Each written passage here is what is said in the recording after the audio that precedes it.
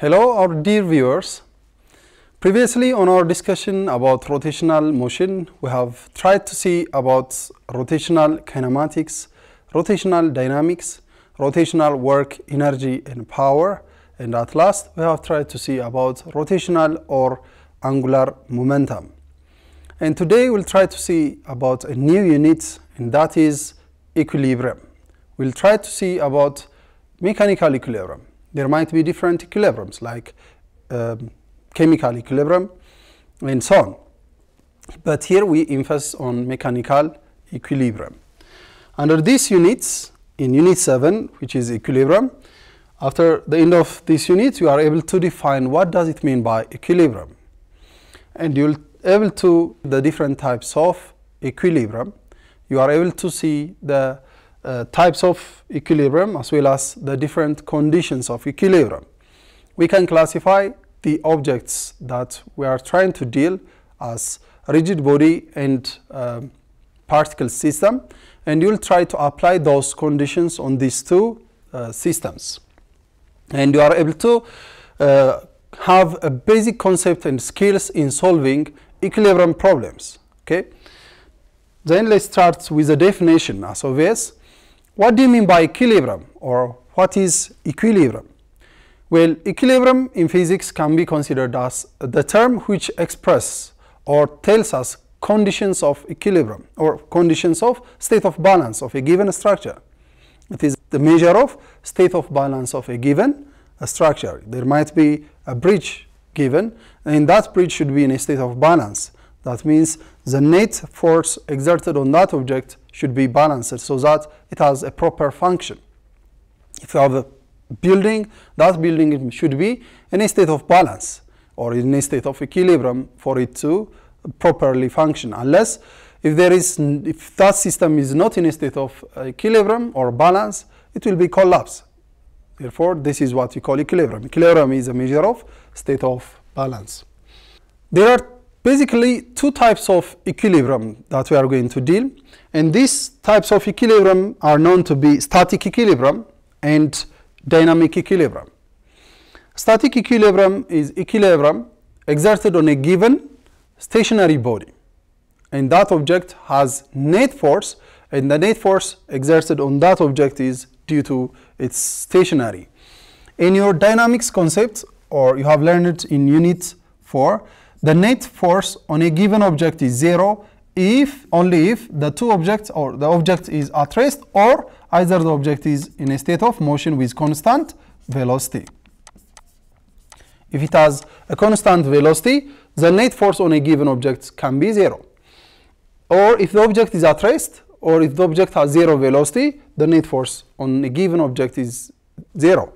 Therefore, static equilibrium tries to study or emphasize on a given object at rest. That means the object has zero velocity.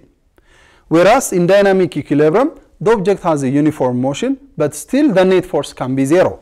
The net force on that object is zero, but that is zero because of the velocity is constant. But in this case, in static equilibrium, the net force is zero. The net force is zero because that the velocity of the object is zero. That means the object is at rest. So in this unit, we are trying to deal only on static equilibrium. At some other level, might be in engineering, you might see about dynamic equilibrium. So let's try to see about static equilibrium. And the other point that we have emphasis on is the objects that we are going to study. There are different structures or objects to be studied, and these objects might be categorized into two, as particle system, or might say point mass system, or sometimes you can say mass string system, not mass spring, mass string or rope system. And rigid body system is other body that we are to focus on, like you might have a bridge, you might have a bar, you might have a cantilever, or different structures, so that we can focus on rigid bodies, and we can see also on particles system. So these are the structures that we are going to deal. And the very basic concept here is the conditions of equilibrium on those objects. For stationary bodies, for either particle systems or rigid body system, what are the conditions for those objects to be in a state of equilibrium? Well, we have two conditions of equilibrium. The first condition is known to be translational or a linear condition. The other condition is known to be a rotational condition or angular condition. So, the summation of the first condition states that the first condition of equilibrium is known to be translational condition or a linear condition. And it states that on a given structure, whether it is a particle system or rigid body system, the net force exerted on that object should be zero. Okay? The net force should be zero is the translational conditions of equilibrium. That means when we mean by net force on a given object, different force might be exerted along the x-axis, it might be acted along the y-axis and along the z-axis. But we mainly focus here on the two dimensions, on the x and y-axis. So the net force exerted on the x-axis and on the y-axis must be zero. And the net force on the z-axis is by default zero, because we are trying to deal only on two-dimensional objects. But at higher level, you might see about the third dimension. So we are trying to mainly deal about the net force exerted on the x-axis and on the y-axis should be zero. That should be the technique that we are trying to focus on. And the second condition of equilibrium is on a given body, the net torque must be zero. The equivalent representations of force for rotating objects is torque. We have already dealt on the angular motion on a previous unit. So the net torque on a given object must be zero. The net torque must be zero. That means the net torque is the summation of torque, counterclockwise or anti-clockwise, plus the summation of net torque clockwise must be zero. That is the case. But for sign convention, we know that the net torque acting clockwise can be considered as negative, whereas counterclockwise or acting anti-clockwise can be considered as positive. So this is negative or minus. You can negative here, the net torque acting counterclockwise minus clockwise torque is negative, minus the summation of torque clockwise is zero. Therefore, when we transfer this to the other side, we can possibly say that the summation of torque clockwise is equals to the summation of torque counterclockwise or anti-clockwise. So this is the second condition, or known to be rotational conditions of equilibrium, whereas the net force must be zero is the first conditions of equilibrium. So far, we have tried to see the two types of equilibrium, static and dynamic equilibrium. The other thing that we have seen is the systems that we study is particle system and the rigid body system. And now we have seen that there are two conditions of equilibrium. The first condition is known to be translational condition. The second condition is known to be rotational condition. For those systems, the particle systems and rigid body system, when we are trying to apply those conditions, which condition is appropriate for which system? We'll try to see that. For a point mass system or for a particle system, only first condition is enough to suffice state of balance. If the first condition is fulfilled, it's enough for objects to say, for such objects to say in equilibrium. So it says for a point mass or for particle system or mass string system, the first condition is enough. Okay, it's the only and sufficient conditions required for those objects to be in a state of equilibrium. It says sufficient conditions, okay, and it should be fulfilled. You don't need to use the second conditions of equilibrium for a point mass or for a particle system or for a mass string system. You don't need to use the second condition or rotational conditions of a system. But for a rigid body system, both conditions must be suffice, or both conditions must be fulfilled. That means the first conditions of equilibrium, the translational condition, and the second condition or rotational condition must be fulfilled. For a rigid body, both conditions, the first condition and the second condition must be fulfilled for it to be in equilibrium. In this case, we have a bridge. A bridge is a rigid body system. You might have a bar. a bar is a rigid body system. So on these objects, you should have to apply both conditions, the first condition and the second condition. So these are the theories. Now let's try to see examples. Here you have an object of mass 3 kilogram. Here you have 3 kilogram object, and it's attached with cords or strings as shown here. Hangs from 3 lights inextensible wires as shown in the figure below. 2 of the wires makes an angle theta 1 53 degree and theta 2 37 degree. Here theta 1 is 53 degree and theta 2 is 37 degree, meaning this is 90 degree, okay? Since it forms a triangle, okay? When you add these two is 90 and this is 90 as well, 180 degree. Then it says the system is in equilibrium. We are considering this system to be in equilibrium. And the question is, what are the tension exerted on each objects, on each strings, or on each cords, we can say that. This system is known to be a mass string system or a particle system. For a particle system, we have said that the first condition is enough to check whether these bodies are in a state of equilibrium or not. Actually, it's given that the system is in equilibrium. If so, we should have to check only the first condition. To check the first conditions of equilibrium in dynamics, you have learned that it's possible to use free body diagram. As well as in rotational dynamics, we have used free body diagrams for each. In this case, what are the force exerted on this object? The first force which is acting on this object is a weight. There is a downward force exerted due to the weight, which is mass times gravity. The mass of the object is 3, the gravity is 10 for calculation, so that there will be 30 Newton force exerted on this mass. While this amount of force is exerted downward, there should be a resisting force. There should be a force which tends to act oppositely, and that is the tension exerted on this string. Okay? Always on strings and ropes, there are 2 effects. The first thing, as this object is trying to pull downward, it will exert a force upward. Let's say that this is tension T. We can call it tension T.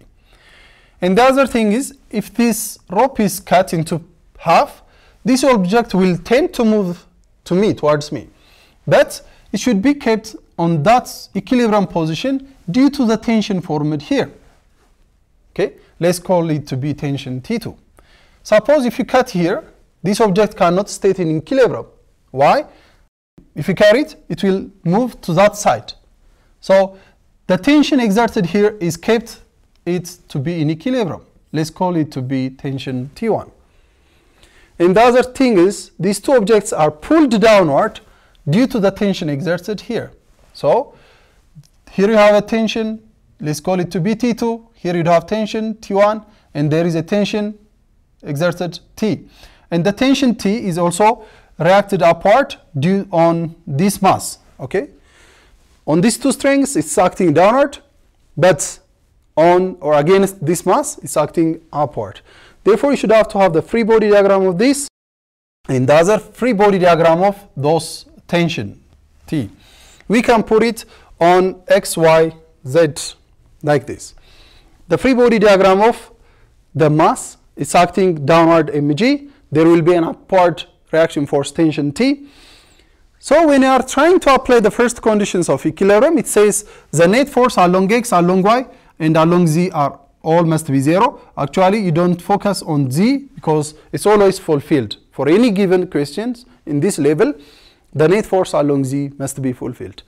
So you are going to focus only on X dimension and Z direction. So there is no any force acting on this mass along the X-axis. The net force along the X-axis is 0. So your only focus should be the net force along the Y-axis must be 0. The net force which are acting here is, there is an upward force, tension, there is a downward force, the weight.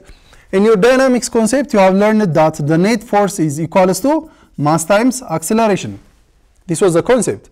But here, we don't have acceleration. Either the object is at rest or the object is in a state of uniform motion. In this case, we are trying to deal on mass string system, and it is at rest. If the object is at rest, the acceleration is 0, so that it is what it says. The net force must be 0.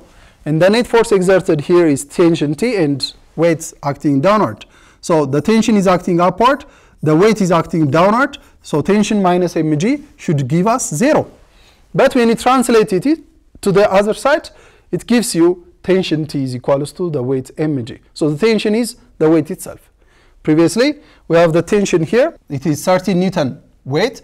This is 30 Newton counterbalanced by the tension here. The tension itself should be 30 Newton. Why? This system is in equilibrium. For it to be in equilibrium, the two forces must be equal. So the tension is 30 Newton. The other thing that you should have to put it here at the junction, you should have to put all the force on x and y Cartesian coordinate system. So when you put it on xy system like this, you have y-axis and x-axis. The force that are acting here is T2 and T1. The angle here, this is 53 degree. When you put the axis here, this angle and this angle are alternate interior angles, okay, for two parallel sides, and here this angle and this angle are known to be alternate interior angles. If this is 53, this is also 53. If this angle is 37, this is also 37. Therefore, we can put it on xy plane like this. Theta 1 is 53, theta 2 is 37. And you can decompose those force components along the x-axis and y-axis. Should have to be on this way. So you should have to decompose all the force components along x and y.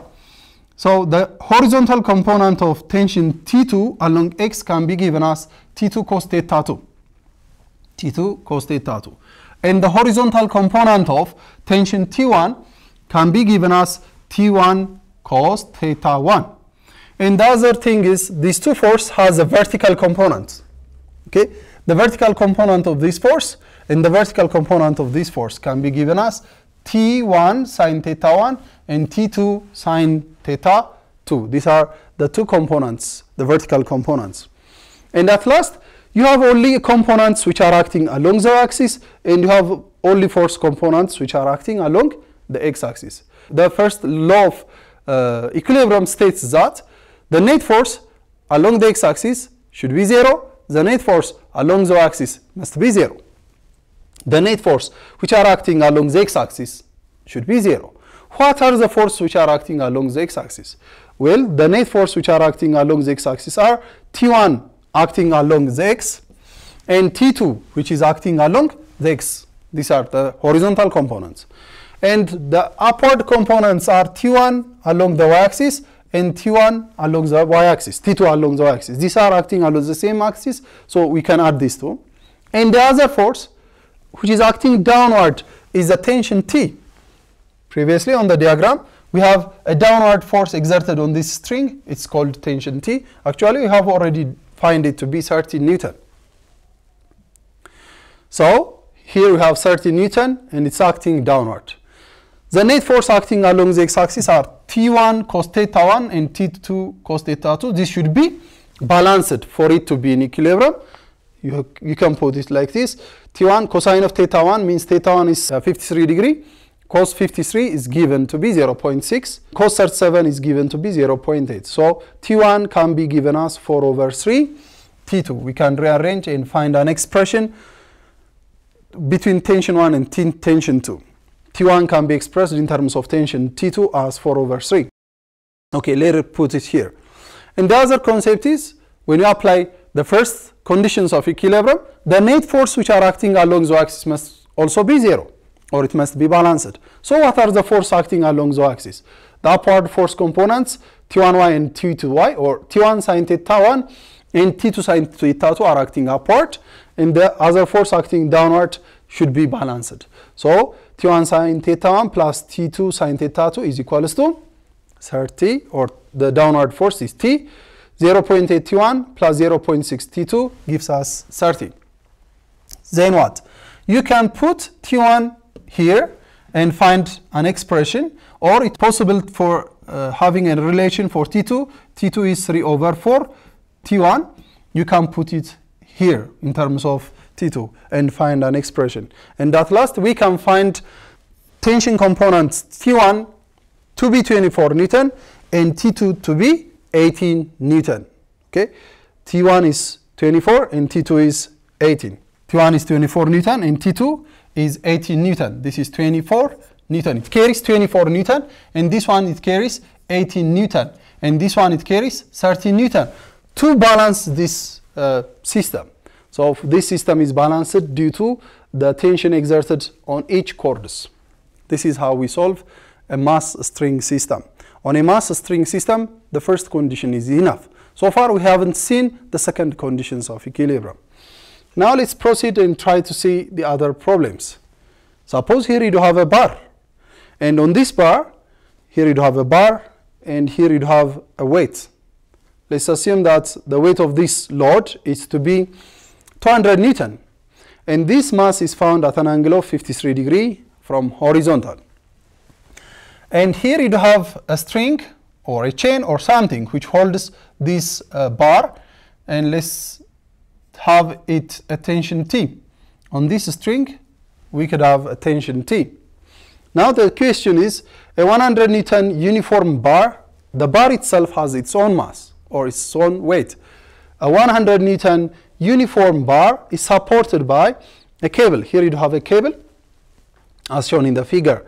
The bar is pivoted at one end at the bottom. It is pivoted or hinged at the bottom.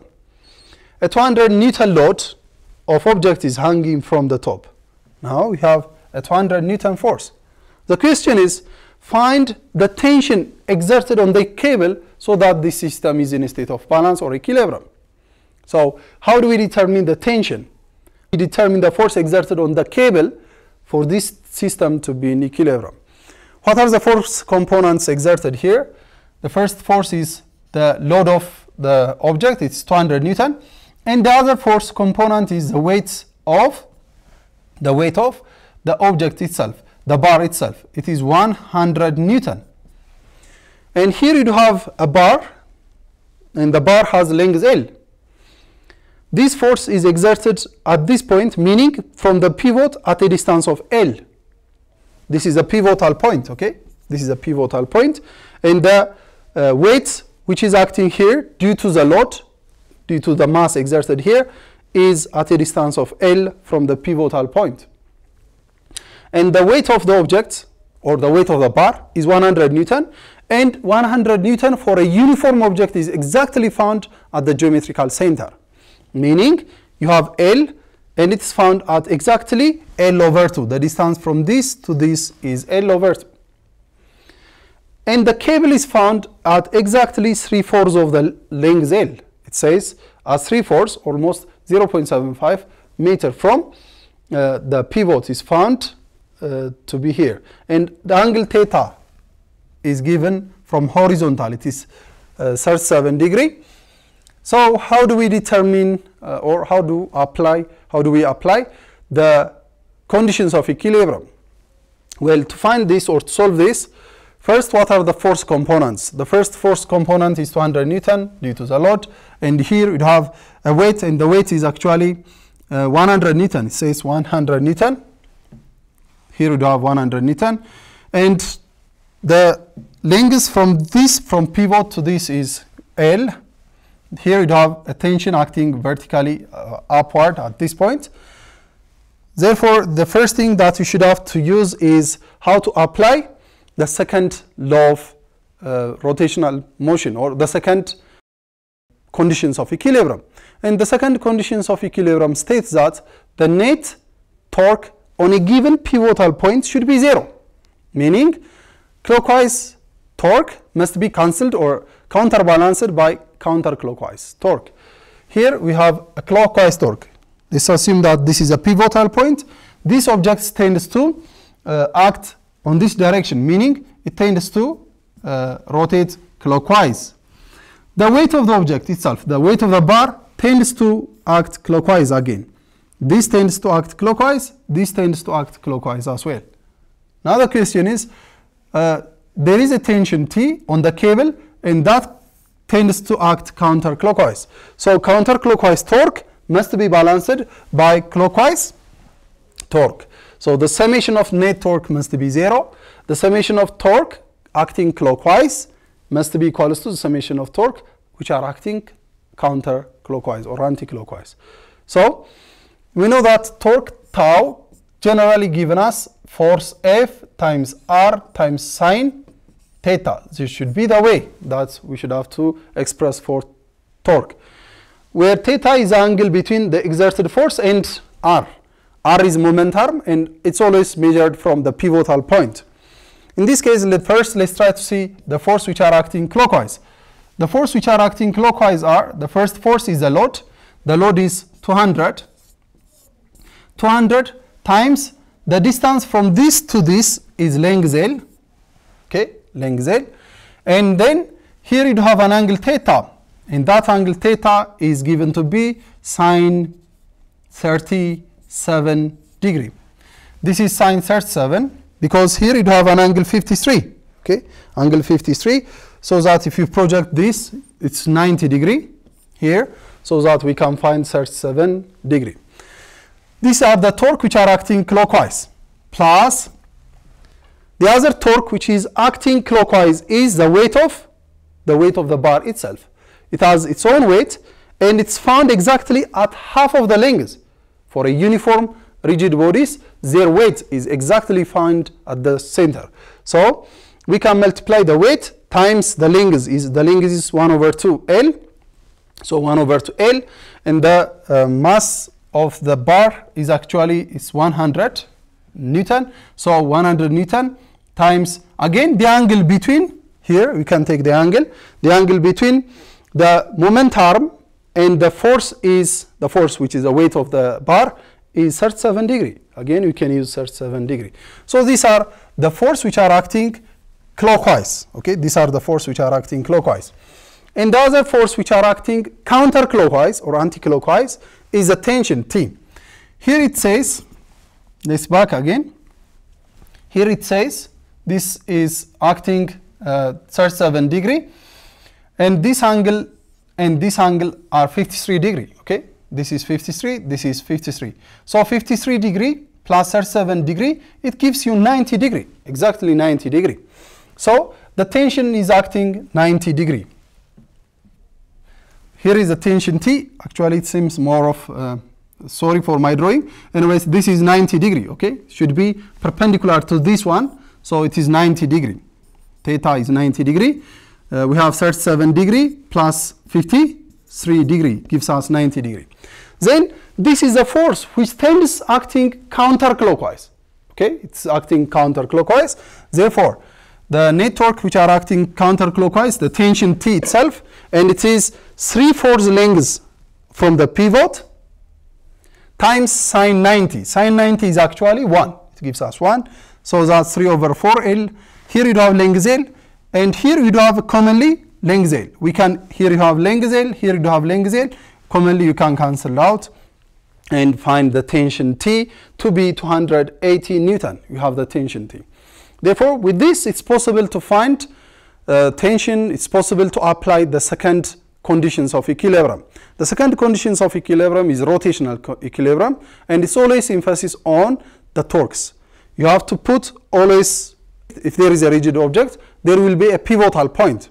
On that pivotal point, the net torque should be 0. That should be the way you should have to think.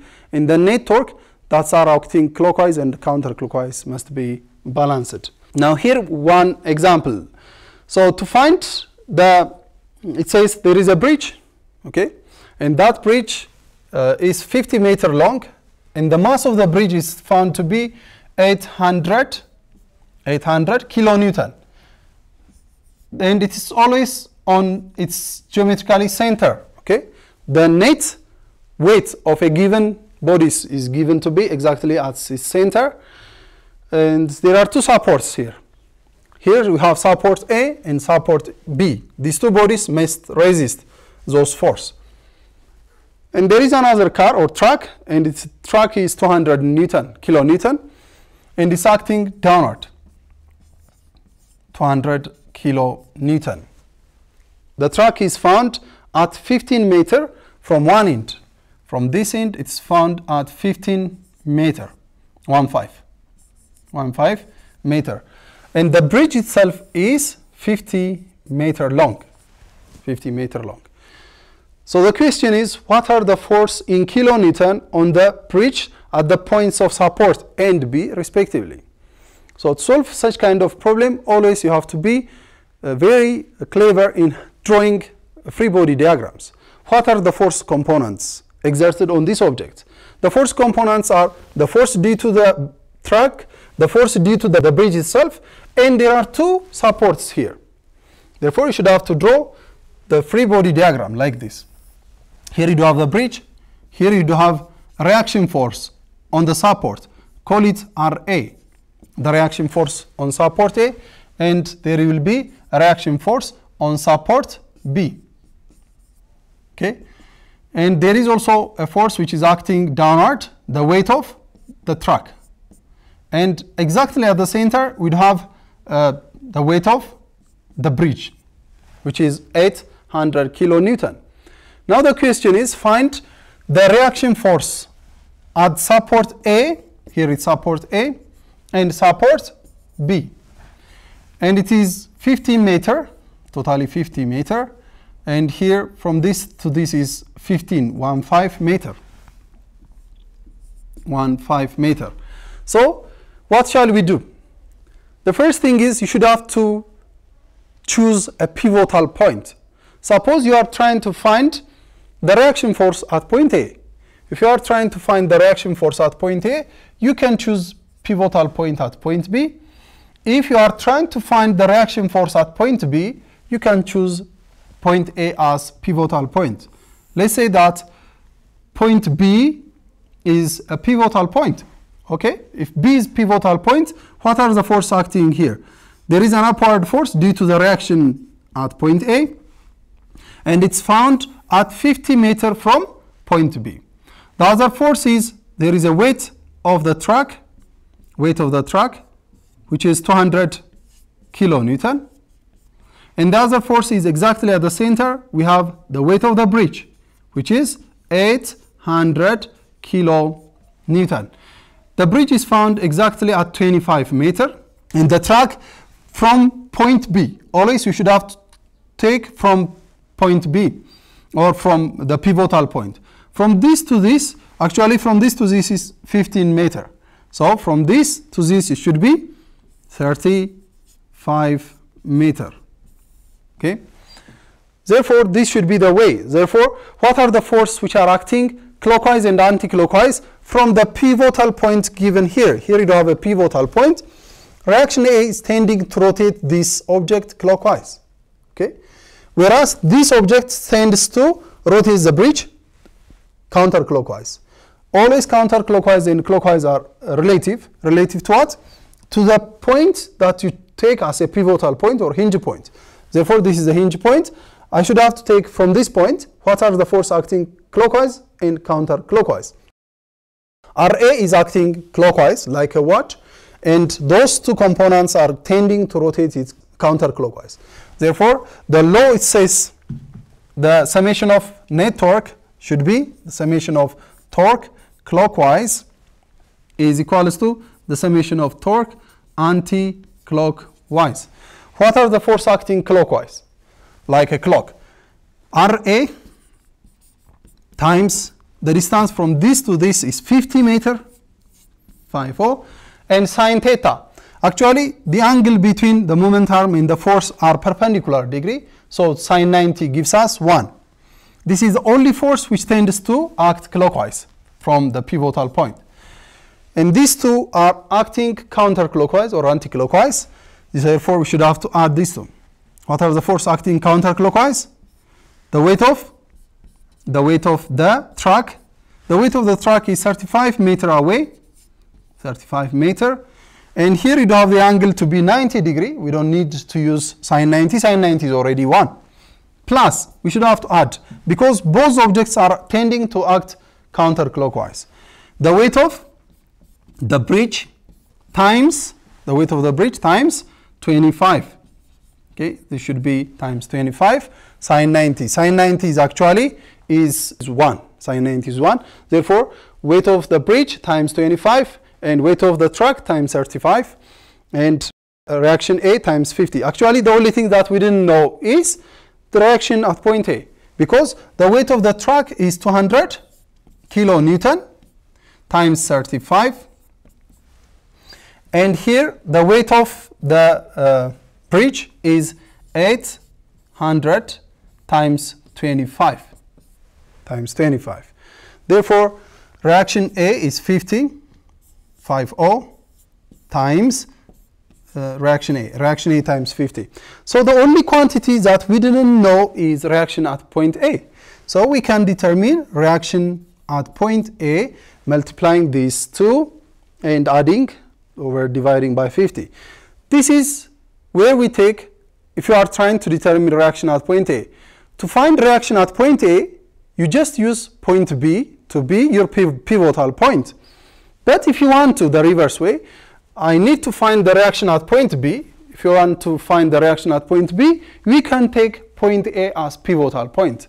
Meaning, like this. You can choose this to be pivotal point P. The force acting, if this pivotal point, the force acting upward is reaction force at point B. And here we have the weight of the bridge and the weight of the truck. The weight of the truck is exactly at the center, so that here you have the weight of the bridge. The other force or the other weight acting here is the weight of the truck. The weight of the truck from the pivotal point is found at 15 meter, and it is 200 kilonewton. Actually, weight of the bridge either from this point it is exactly at half, and it should be 25 meter. And this one should be 50 meter, so that you can determine, again, applying the second conditions of equilibrium. I hope you have found good concepts. You can solve it by yourself. Therefore, this is all that I have got for today. Students, next time we'll try to see about the property of bulk matter, unit 8. So we'll see you then.